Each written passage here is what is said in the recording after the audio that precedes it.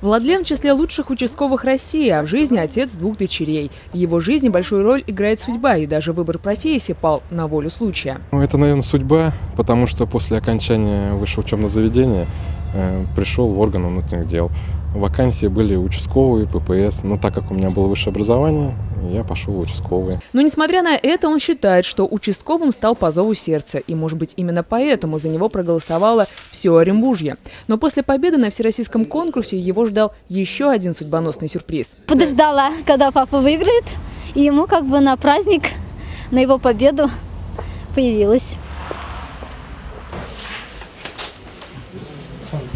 Быть участковым – это не работа с 9 до 5. Нужно быть готовым прийти на помощь в любое время суток. Коллеги Владлена уважают, ценят его и начальство.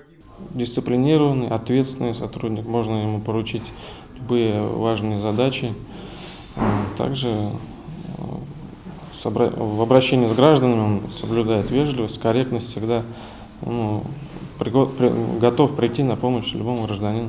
Когда даже снимаешь форму, и в моей практике тоже такое бывало, что не можешь просто мимо пройти, когда видишь какое-либо правонарушение, и стараешься отдернуть человека, предупредить, чтобы не совершал подобных вещей. Может быть, именно поэтому он сыскал звание народного участкового. Впрочем, руководство решило, что нужно повысить и в звании, и поощрить материально.